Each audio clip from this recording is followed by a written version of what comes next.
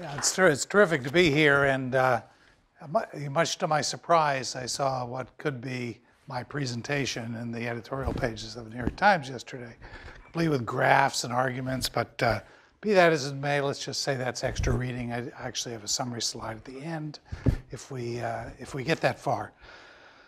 So I wrote a policy brief for CEPR, that's the first Stanford Institute for Economic Policy Research, back in March, which got a lot of attention. I mean, these things, you never know when you start writing things whether you're going to hit things on the mark, or the news cycle will be totally moved on to something else by the time you've finished writing something. But this issue of what is killing the U.S. coal industry has been a big one. And it's been a big one ever since, really, I think President Obama came into office. As we all know, there was a lot of opposition to President Obama, and I think a lot of people, or some people, were looking for things to complain about Obama with. And one of those was the war on coal. Now, it did happen that coal did face tough times over the past 10 years or so. But, attributing it to Obama is just oversimplified. Although the question I really want to look at is, what did happen to coal? Was it Obama? Was it somebody else? Was it something else? So that's really the theme of today's talk.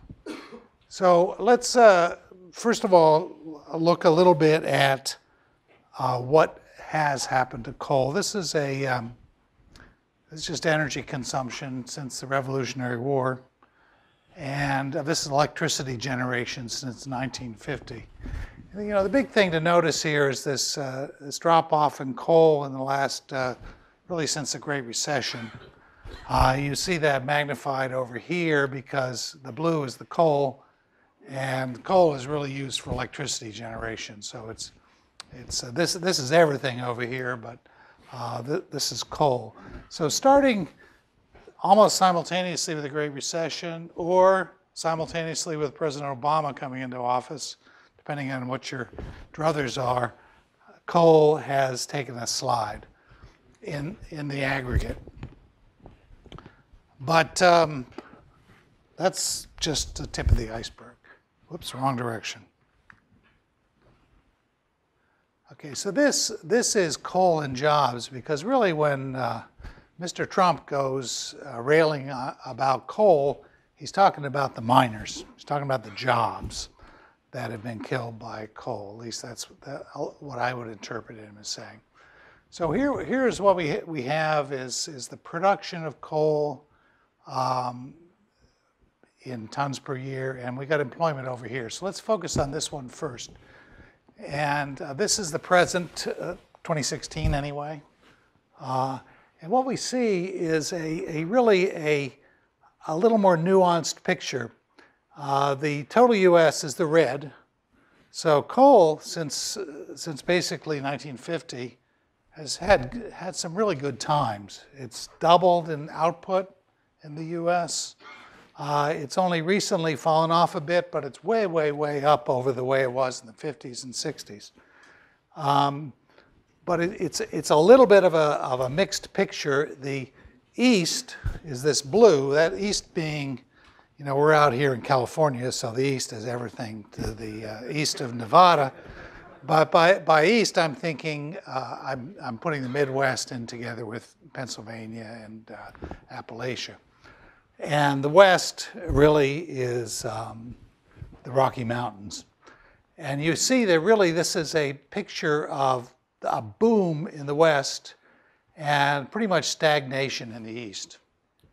So when you see these pictures of the coal miners in Ohio at Trump rallies, it's these guys. Their industry has not really gone anywhere positively since World War II. In fact, it's struggling and going down. If you look at jobs, it's even bleaker picture.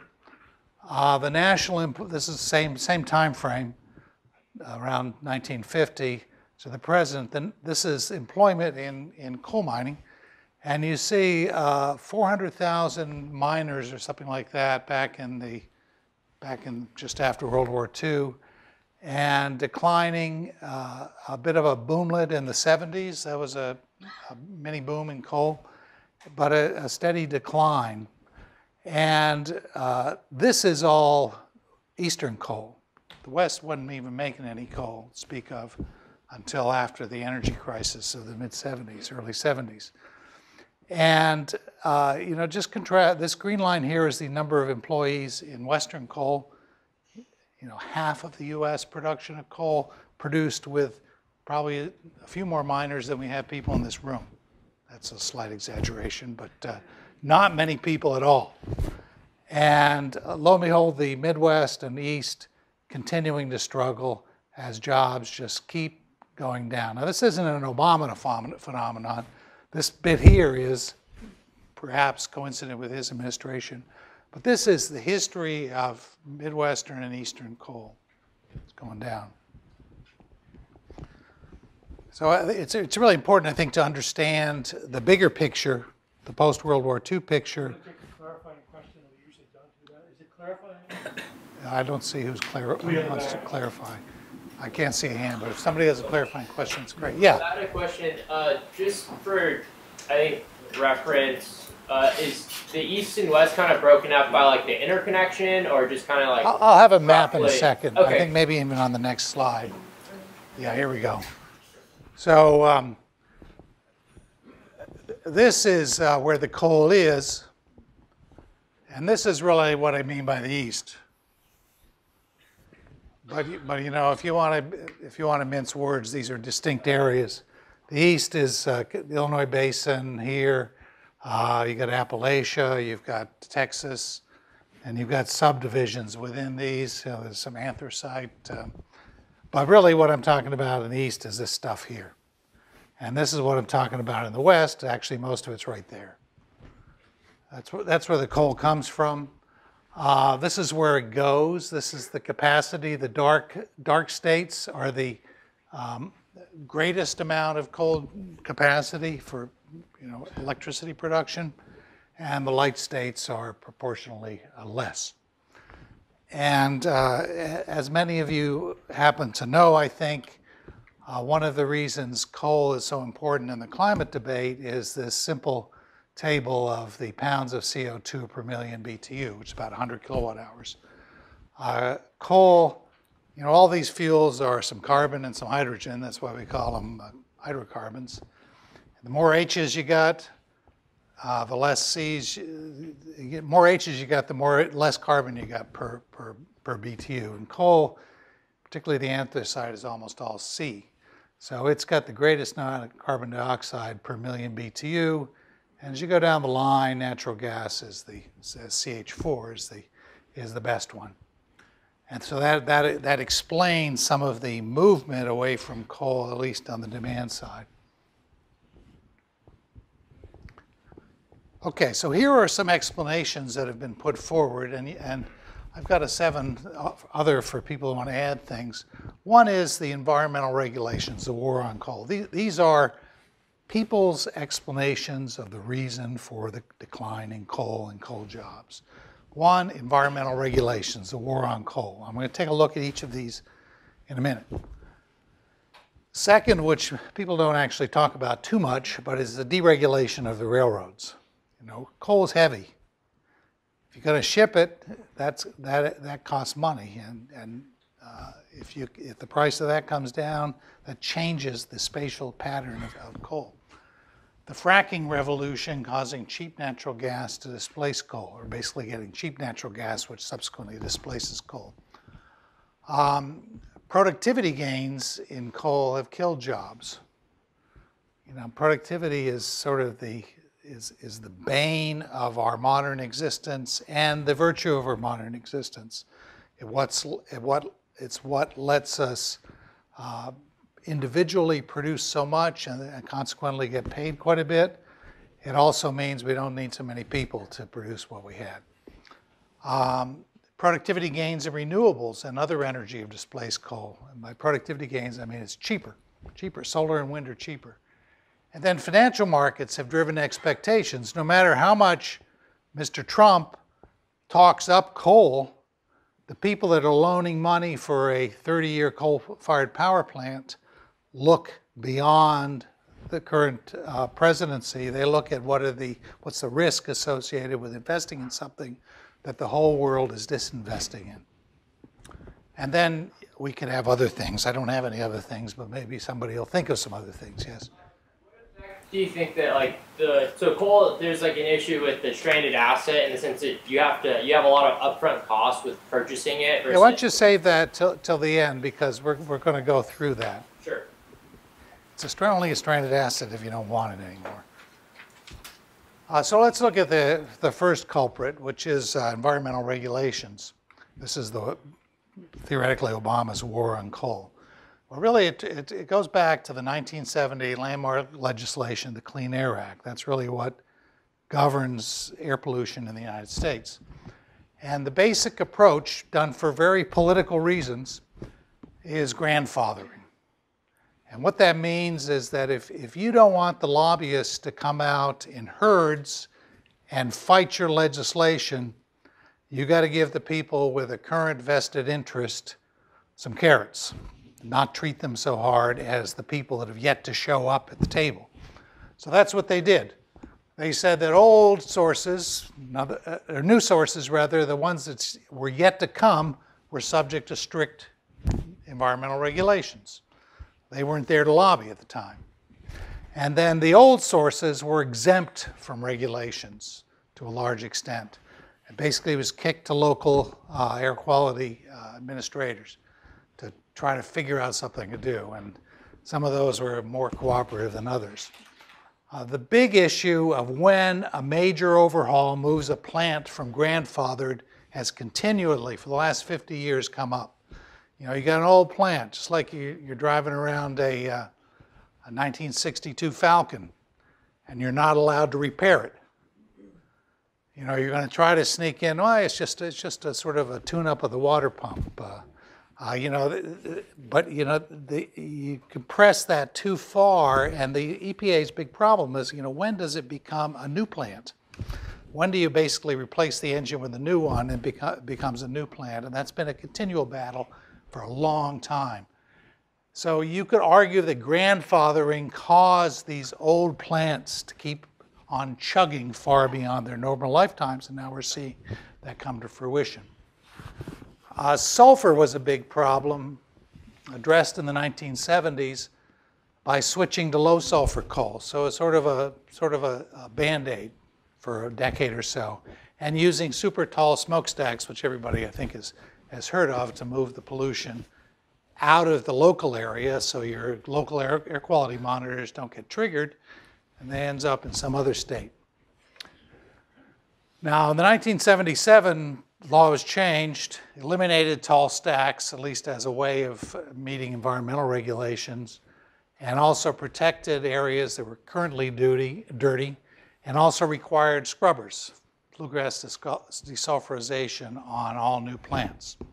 So these tended to deal partially with some of the loopholes in the 1970 Act. 1990, acid rain, of course, was the topic of the 80s, and in 1990 we did something about that by cutting the overall sulfur emissions in half. Starting around then, the focus tended to be on what can we do about this grandfathering problem.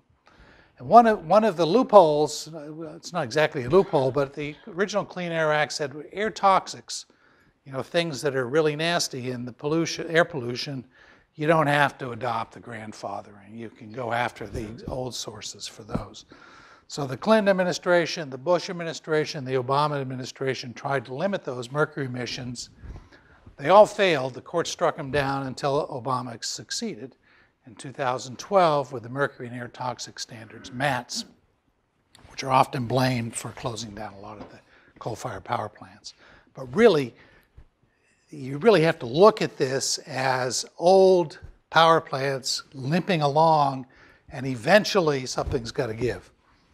2007, the Supreme Court concluded that greenhouse gases has to be or it should be regulated by the EPA under the Clean Air Act. That's what basically the Clean Power Plan is doing. The Supreme Court said you've got to control greenhouse gases, and the Clean Power Plan was a way to do that. And in 2015, the Clean Power Plan was put out, and it was stayed by the Supremes. And then last week, or I guess it was last week, that Pruitt announced that he was going to revise it. So here's the result of that grandfathering. This is the vintage of the different power plants, and these brown ones are the coal ones. You can see most of them are built in this period. This is a little more detail on the coal plants. This is the capacity of coal-fired generation in the United States by first year of operation. Okay, so 1943, or actually maybe 42, the oldest operating coal-fired power plant in the United States was first put into service. And you see a big bulge in the 70s, real died down, and some new ones in the latter part of the Bush administration. I mean, to plan these things, you have to plan 5-10 years ahead of time. So this tells you that most of the retirements that we've been seeing in coal are these old plants. In fact, take a little closer look. The problem really is keeping that 1945 Chevy running. And this is the car that was built at the same time as this power plant was built. And a lot of these in here are this vintage. Now, some of you guys in here may have driven these things around in high school. And this here is doesn't look quite so antiquated, but it's not too new either. That's sort of the oldest of these power plants, with a few exceptions. Excuse me, around 1970. So that really, I think, says what the retirement of coal plants is all about. It's finally having this grandfathering, catching up with these really antiquated facilities.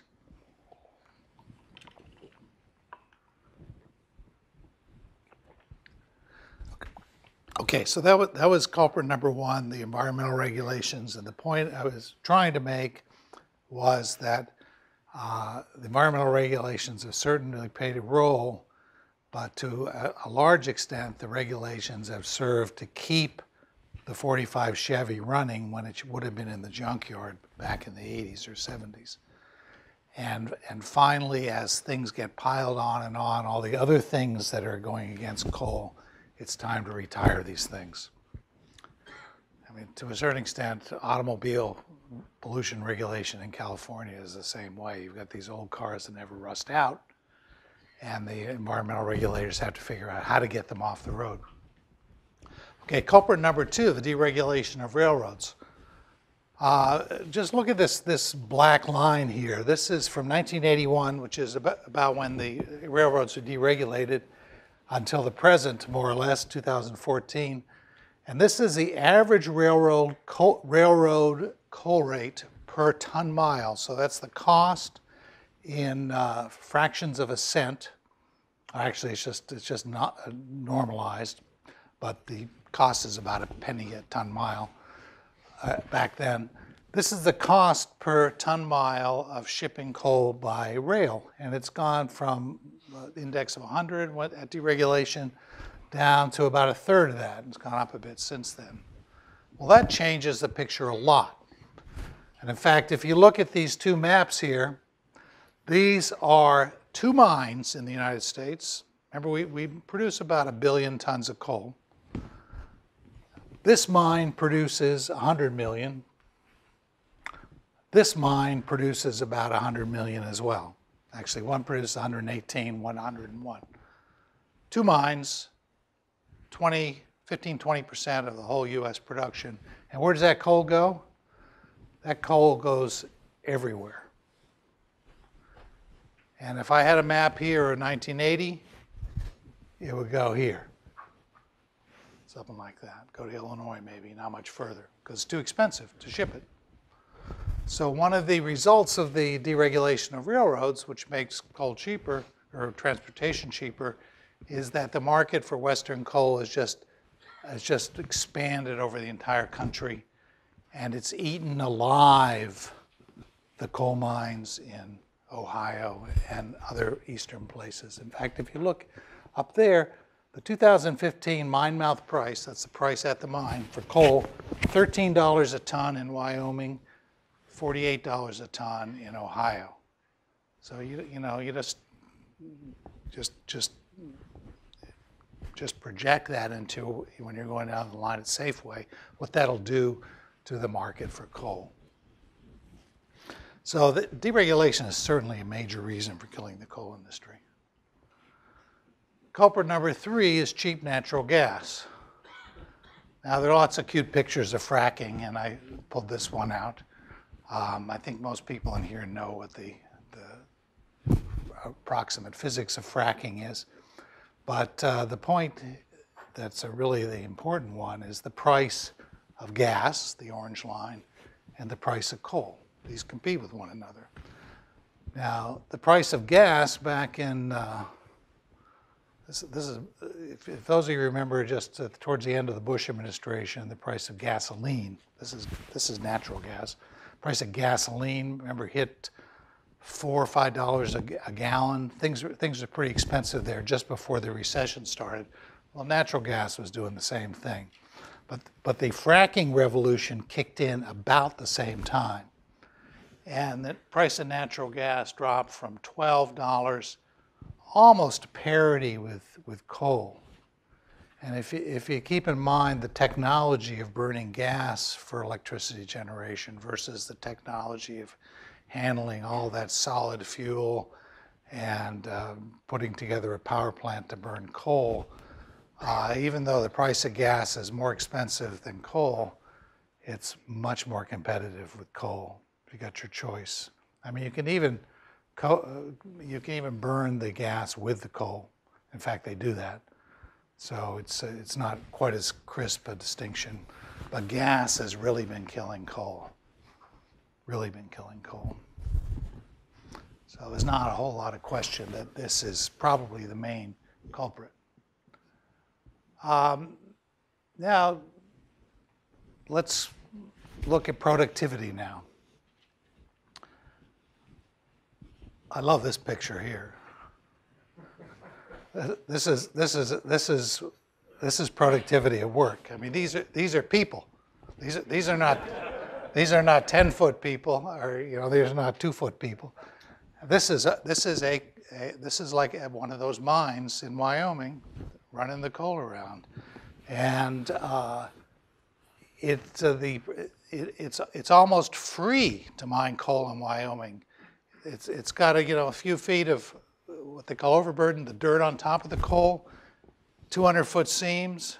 It's just it's cheap, and these machines have just gotten bigger and bigger and bigger, and their productivity gains have really been dramatic.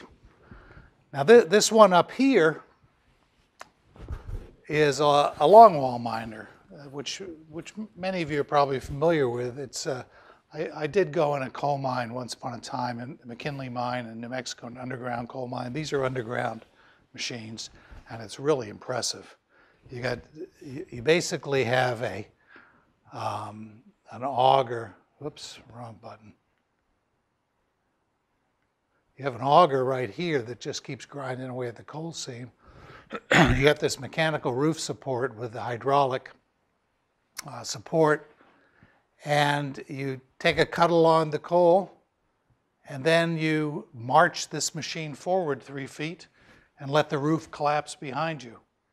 It's almost as if it's like Pac-Man eating his way through the coal seam. And you don't have to support the roof. The roof is supported by that machine. It just really cuts through the coal seam and really lowers the cost of producing underground. And this is what they use a lot in the Midwest and the East. But both of them, productivity improvements. So here we have the productivity changes in coal over time. This is the labor productivity in coal mining generally, this blue line. It's gone up quite a bit since 1980. The green line is the productivity in Western coal. That's where that big dump truck is. And this is the productivity in Eastern coal. They haven't done quite so well, but that's allowed them to hang on to their jobs. But it's also why it costs $50 a ton to produce the coal there. So productivity gains explain that figure at the beginning of the talk, the fact that jobs have really gone downhill in coal while we're doubling the amount of coal we're producing. And this I think this is one of my favorite graphs. It's got nothing to do with coal. This is the manufacturing share of gross domestic product in the United States. All manufacturing, you know, that make this thing, except this is probably from Korea, but all manufacturing in the United States has been constant since 1960, has a 10 to 15% share of our output in the United States. But manufacturing employment has gone down dramatically, more than a factor of 2. And that's where all the jobs going to Mexico that we hear about, that's what's happening. Productivity is going up, so people that are still working in the Midwest or elsewhere are getting paid more because they're more productive, but there are not so many jobs to make the same output. The same thing happened in coal. I gotta back up so I can see what I got here. Now, culprit number 5, productivity gains elsewhere, particularly in solar and wind. And when an economist says productivity gains, that's sort of the same thing as costs going down. You know, the costs are a result of how much it costs to produce things. If you're more productive, you produce them at lower costs. So here we have silicon PV cells. How many people have solar cells on the top of their house? You see, if I'd done this even 20 years ago, nobody. And this is dramatic. This is really dramatic. I mean, it's almost zero down here, cost of solar. Wind has taken a real dive down too. This has created a competitor like natural gas that's really made coal hard to argue for. Culprit 6, financial markets. Now this I don't have quite so much evidence on. I know that Wall Street opposed Texas Utilities expanding its coal capacity for financial reasons. When a utility needs to raise money for a new power plant, they have to go to Wall Street and sell bonds or stocks. And if Wall Street evaluates them and considers they're risky, well, the price goes up. The cost of capital, the interest rate you have to pay. And it just happens that around the world, all of the arrows are pointing away from coal for electricity generation, and that's translating into making it a bad financial decision domestically, no matter what the government says. Okay, so the bottom line here is that coal is doing better than coal jobs. And coal jobs are what Americans care most about. And we shouldn't forget that the well-being of coal miners, owners, is also deteriorating, and they're also the people that have donated big time to certain political causes. The market capitalization, and if Bill Gates is in the audience somewhere that I don't see, he should pay attention. The market capitalization of U.S. coal industry is $4 billion. So if you got an extra $4 billion, you can go buy the coal industry and make it into a museum if you want. I mean, that's remarkable. Just a couple of years ago, it was $30 billion. Productivity, I think, is the real culprit here. Progress. That's, productivity, progress, same sort of thing.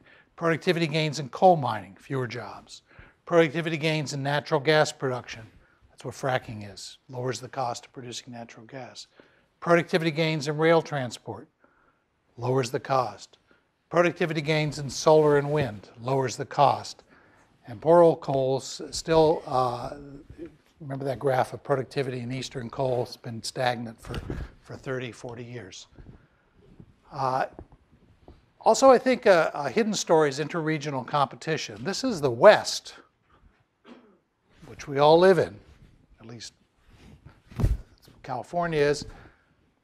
The West really has benefited over the last 50 years in the coal industry. Not California so much, but the Wyoming and Montana particularly. And they've taken market share from the East. It's really two regions competing, and the West won. And the East is complaining.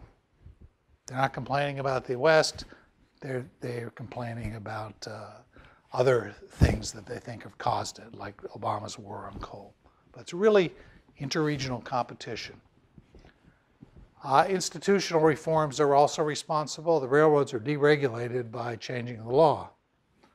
And the deregulation of utilities has made them more cost conscious. Environmental regulations, I think, are way down the list, personally. They've temporarily benefited coal, keeping it operating, but now it's time to pay the piper. Okay, but that's not the end. That was the end of the story 3 weeks ago. Now it's not the end of the story. So Trump digs coal, which is metaphoric. EPA had Pruitt, I don't know the dates, but this is in the last 2 or 3 weeks. EPA had Pruitt attempts to cancel the Clean Power Plan. He also attempts to reduce the social cost of carbon to make weaker carbon regulations pass a cost-benefit test.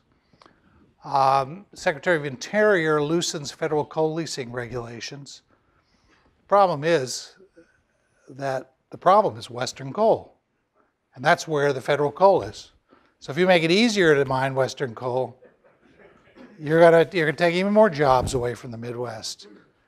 And we haven't even talked about what President Trump wants to do about natural gas. He wants to make that easier to produce. Well, that's going to kill coal too. So going against the market is really difficult. Then finally, most recently, I think it was this last Friday or something like that, or maybe a week before, Department of Energy head Perry, who only recently realized that his job wasn't to go around promoting oil and gas, asks FERC, the Federal Energy Regulatory Commission, to subsidize coal and nuclear for reliability reasons. So he wants us to keep, or the country to keep coal and nuclear plants operating, and he wants the federal government to pay them to keep operating. So I've only got 4 minutes left, but let me go quickly through just 4 slides on those 4 actions. Progress towards the goal of the Clean Power Plan. This is the progress towards the goals of the Clean Power Plan. And keep in mind the Clean Power Plan hasn't gone into effect yet. The Supreme Court stayed it, and Pruitt's reversing it. But these states are likely to meet the goals of the Clean Power Plan by 2030. These states are close to hitting the targets. These are likely to miss the goals. That's without doing anything at all, mostly because of natural gas. If natural gas prices went up again, this picture would change a little bit. In fact, this Rhodium group, which is a good group, but it was Hillary Clinton's analysis group, so I can't vouch for the precision of the analysis, but they basically are saying that this was the target of the Clean Power Plan.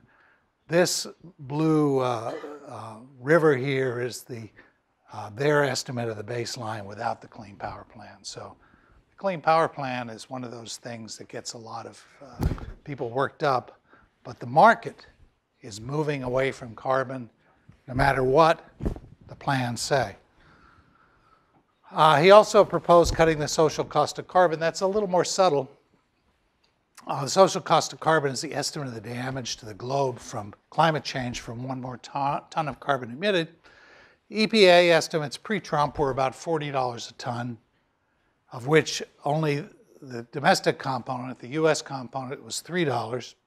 The rest is other countries. Pruitt wants to only focus on the domestic part, leave out the other, which would make it much easier for weak carbon regulations to pass a cost-benefit test. Loosening coal leasing, well, I've already talked about that. That's really not going to do anything at all. Then this DOE asking FERC to mandate subsidies for coal and nuclear. It's a little more complicated. The idea is that if we move to all solar and wind, there's going to be some reliability problems. That's the argument the DOE is making. And thus, we have to keep some of these nukes and coal plants operating on reserve just in case. And plus, they want to be subsidized, or the proposal is to subsidize them, to keep coal piles ready to go. The problem with that is that reliability has always been an important issue in the country, and utilities are mandated to keep their reliability up. I think the loss of load probability is supposed to be something like 1 in 10,000 at any particular point in time. And they have lots of mechanisms for doing this. They don't necessarily need this to meet that. But some European countries are pursuing a similar strategy, so the verdict is still out on this. Personally, I think this may result in some slowdown of retirements of these plants. But if you got a plant on standby reserve, that's not necessarily translating into combustion of, if it's a coal plant, combustion of coal. So the emissions consequences and even the coal use consequences may be more minor and insignificant. And this is my last slide, but this is just my summary of the New York Times editorial of yesterday. And you can go look at the New York Times to get a better summary of that along with their arguments. Thank you.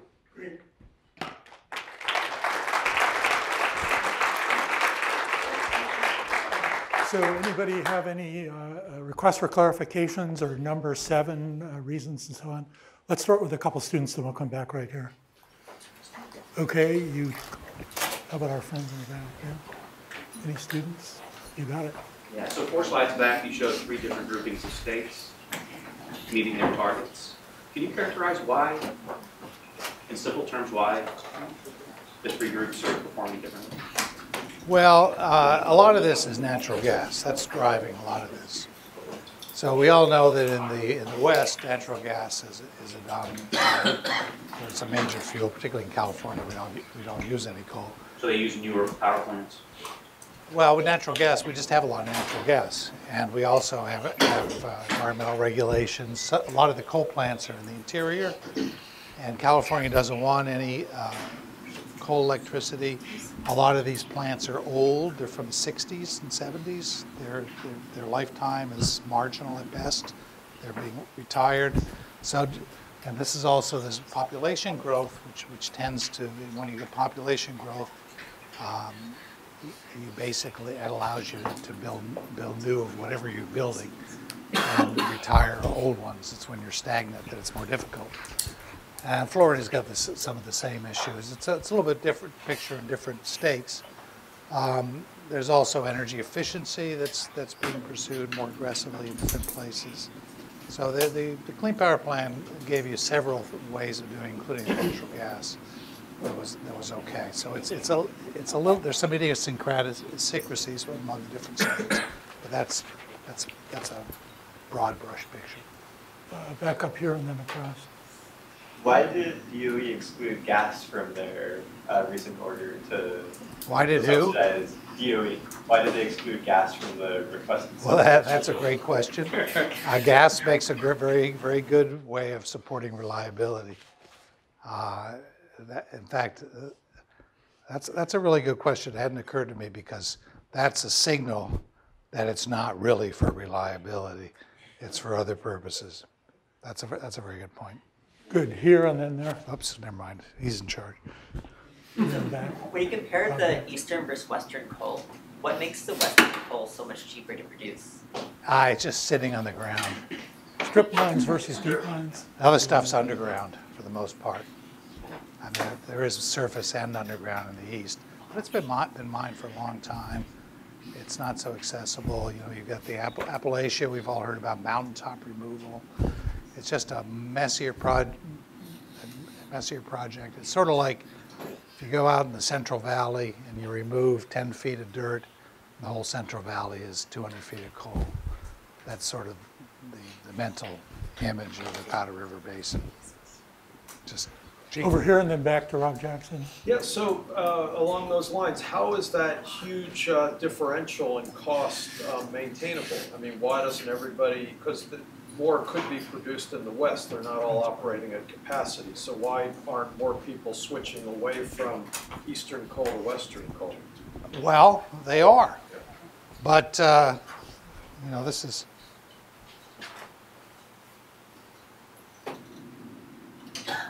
Is that it? How about the transport line?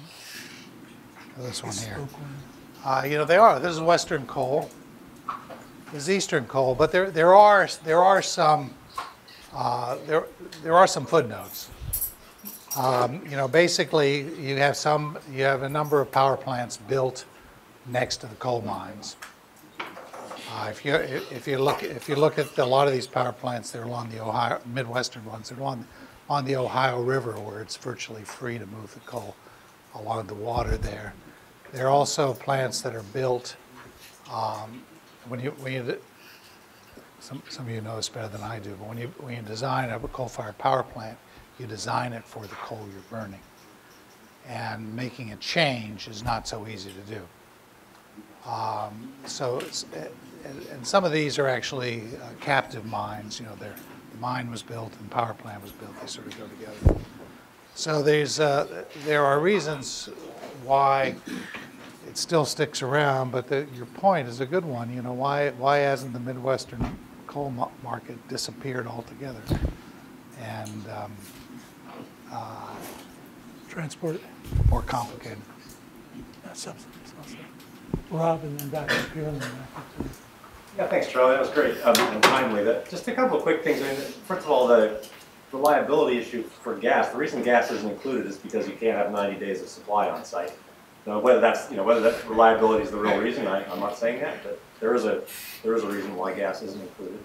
That's a very good point. I mean, every couple of winters, there's a gas shortage because everybody's running their heat. The pipelines are fast. And then just two other ones quickly. And I was really interested in a railroad analogy, which I hadn't heard. And so it seems like some of your factors contribute to a loss of jobs, but should ultimately increase the price competitiveness of coal. So you would think the deregulation of the railroad industry would help coal as a market and might hurt jobs. So those two things are really different. And then just the last one was in terms of regulation. You didn't really talk about environmental or electric, renewable portfolio standards and renewable electricity standards in more than 30 states. So I was wondering what role you think those play. Well, I think the renewable portfolio standards help wind and solar a lot and other renewables. And to the extent that they're competing away the market from coal, they certainly do play a part. But they're not part of the natural gas coal equation. And to me, that seems like a dominant pressure. But certainly the ability of coal or wind and solar to compete with coal is fueled by not just the renewable portfolio standards. I mean, just think of us here in California, how much the state gives you to put solar on your roof. Sort of part and parcel of the same thing. So you're right, that has a significant role too. Do you want to talk, if I understood the first question right, it's What's that? just the deregulation of railroads makes coal transport cheaper, which makes Western coal competitive in more parts of the country, so you can go farther east before you actually compete with the underground coal mine. You actually have that as your next point. Yeah, I mean, you got to remember that the Western coal, by the time it gets transported to Ohio, is no longer $15 a ton. It's now $45 a ton, So it's sort of competing with the Ohio coal, at least some of the Ohio coal. There's cheap Ohio coal and expensive Ohio coal. Okay, we're going to do three. Back here, here, and there. And then John Massey always gets the last words, as long as he's brief. Should go. Can you describe the subsidy more? What's the subsidy? The subsidy that was asked for nuclear and coal. Well, that's very new, and the subsidy is not clear at all. All I've seen is a letter from the Department of Energy to the FERC, the Federal Energy Regulatory Commission, requesting that there be a fair subsidy that gives a fair rate of return to qualified generating stations in coal and nuclear that are outside rate of return regulations. So it's left to be fleshed out. But it's whatever it takes to get that rate of return, as you said. Yeah. Does it mention anything about coal prices? It doesn't. Coal prices doesn't mention it. It's not that. It's just one paragraph. Yeah. It just says make the results of it. Doesn't say how to get there. Yeah. I have a question actually about the graphs on the sheet. So in the left graph, you see the production in the east has been going down significantly since the 1990s. But then if you look at the other graph, you see that the employment's actually risen in the early 2000s. And I'm wondering whether you knew how that happened. So you're saying that it's been going down here. Well, the East, of course, is a big place and not homogeneous. I mean, it's particularly since it also includes the Midwest. But I really don't know how to answer that. You're basically saying that the employment stayed roughly constant, even going up a little bit. Oh, wait a second, which one am I looking at? Yeah, the red, which is in the opposite direction of that. Yeah, I can't explain that. What's that? Production went up. So production went up faster. Overall production went up faster than the This is the East. The blue line here. This is not a good graph. This is the East, the red line here. So the blue line went down since the 90s, and the red line has gone up a little bit. But, Probably heterogeneity. It'd be interesting to look I that can't up. explain it. Okay, so we have third aisle here, ma'am. About the question about the subsidies for nuclear and coal plants, and that the issue sounded like it was reliability. And so I have a science background, so this obviously has an economic view, but is there a technical view, a non-political view about how much of other sources of energy besides solar and wind do we need to have in order to have a stable system? Is there such an answer? Oh, it's it's almost entirely a technical issue. Yeah. And you've got random events, which could be the sun not shining for the supply side, or the wind not blowing, or cold weather, or breaking of equipment. And as some of you power system engineers know, you look at the probability of all those things happening, and you come up with what's the likelihood of a loss of failure to meet load at a given instant in time, and that's your reliability. It has to be up to a certain level. And there, there's some justification for saying that, well, coal and nuclear have this advantage of being able to, particularly coal, being able to quickly respond and generate electricity if the events need it. So there's some basis for that, but there are other ways you can get reliability. You can it's a probabilistic frontier, and you can change the amount you've got of other things. So it's not necessarily required. But even if you had coal standing by, or nuclear, it doesn't mean you burned the coal very much anyway. You have it standing by. So the implications for the emissions is unclear. This will be a good question to save for 2 weeks from now, again, because Kilikote, who's our Bits and Watts executive director, smart grid person, actually has a title that's how to do reliable, 100% renewable, so she's looked into that. The technical issues on that side, as Charlie mentioned. Last word, John. Yeah, can you maybe address the sort of intra-regional politics of some of this? Because like you got Peabody Coal out in Wyoming, but Robert Murray, okay, who I'm sure you know of, okay, yeah, right, okay, which is Murray Energy is in the Midwest, Ohio, and around there, right? He claims credit for this recent couple weeks stuff. Well, I've seen his talk, so I don't know if that. He also claims credit for longwall mining advances. Yeah, right. So he claims a lot of stuff. Yeah. So, but I guess the question is, can you give a quick insight, because there's some conflicting things in some of these actions that are being taken about the sort of political power of the different coal groups. Well, I don't want to impugn Robert Murray's motives, but I do know that when Romney was running in 2012, that he announced that I think in September, that he was going to close coal mines in Ohio because of Obama's war on coal, and you better vote for Romney. And then in January, after the election, he rescinded that announcement of going to close the coal mines. And he sued the EPA and lost regarding the war on coal. So he's a businessman. He owns these coal mines, and if coal goes, there goes his retirement. So. But it's a very good point. 30 seconds. Well, since you say that maybe the reasons why coal jobs have gone down is because of increased productivity in all these various energy sectors, could one possibly imagine the EPA coming up with regulations to deliberately try and decrease the productivity of renewables and natural gas? I mean, I'm just thinking. I think we have draconian. We have an immediate response here. Yes. Yeah, they can eliminate the ITC credit. Investment tax wind is not a viable source right at this point in time. It wasn't for the 30 cents per kilowatt hour. Investment tax credit. Yeah. So if they eliminate the ITC, then we'll have it. So they'll try. We'll see. That'll just up for wind, but gas. Okay, we're just about here. Let's thank Charlie one last time.